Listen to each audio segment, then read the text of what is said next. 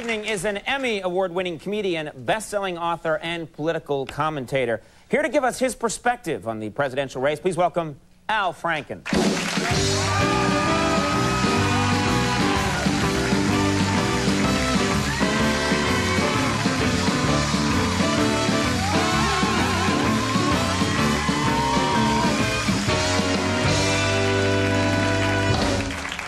Thank you for being here, Al. My pleasure. Always fun to be here. I have known you a long time, so I think I can speak freely. A lot of people don't like to reveal their politics, but I know you to be a Democrat. I am. You are a Democrat, and, okay, it's all right. 9 people in the audience are with you. Did you enjoy I want to get your perspective on the Democratic convention. Did you enjoy it? Did you? Well, not only am I a Democrat, but I'm sort of in Gore's inner circle. For example, well, you know that long, passionate kiss between him and Tipper right before his speech? It's famous, yeah. That was my idea. And not only that, but I demonstrated it for him. For Gore, really? Yeah, not with Tipper. With Karenna. Yeah. Their oldest daughter. Yeah. How did that go over, yeah? Well, it was very similar to the kiss they did that you saw on at the convention. The only difference was with Tipper and the vice president, there was less struggling. And it did not end with Tipper kneeing the vice president in the groin. Yeah. Also, he approached her right face to face. I kind of came from behind. And there was no Secret Service. Those are good changes I think they made. Obviously, the bounce, yeah, the bounce. The big mo, as they call it. Now, do you think lately that the press, is it my imagination, or is the press now being more critical of W. Bush? Are they going after him a little bit more? Well, I think that since he's now a little behind in the polls, that this is the press, you know. They see some vulnerability there, and they've been really kind of questioning now whether he's ready to be president. And this isn't really fair because he's been stupid all along. This is nothing new, you mean? Yeah. For example, they've been kind of pounding away at some of his verbal mistakes, like he was trying to explain his tax cut, his $1.3 trillion tax cut, and he had trouble with billions and trillions, that kind of thing. Right. And then they've been some things that he said, and I wanted to make sure I got them right. It's kind of a long list there, Al. Well, I'll just do a few of them. To struggling workers, he said, I know how hard it is to put food on your family. It is hard. They move around. Yeah. Need a long ladle. He said this about education. Rarely is the question asked, is our children learning? And, you know, he is so right. I've almost never heard that question.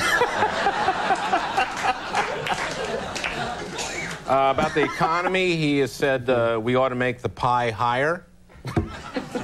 He's evidently a meringue fan.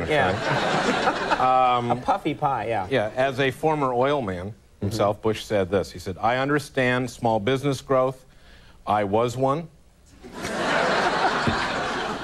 When did he say all these? You don't During have this year, he's said these things. In his early days in Central Texas, about them, he said, it must have been very exciting. Because he said it was inebriating what Midland was all about then. Finally, the truth, yeah. Now, are these just, I mean, these guys are in front of a microphone all the time. Sure. Let's be fair, are these just slips of the tongue, or is it really a question of intelligence, in your opinion? Well, I think it's not just intelligence, which I'm sure he's moderately average intelligence. But he seems to be someone who doesn't have a great deal of intellectual curiosity. And I think this is one of the reasons he's trying to avoid debating in front of the biggest possible audience. And he really in fact, he's almost bragged about not reading books. He's openly said that. Yeah. I'll give you an example. The American Library Association is always trying to get children to read. And so they asked all the candidates during the primaries to give them a list of their first 10 favorite books that they read. And he put #1, The Very Hungry Caterpillar. And the thing is that The Very Hungry this is true, The Very Hungry Caterpillar was not published until he had been out of Yale for 2 years. Oh.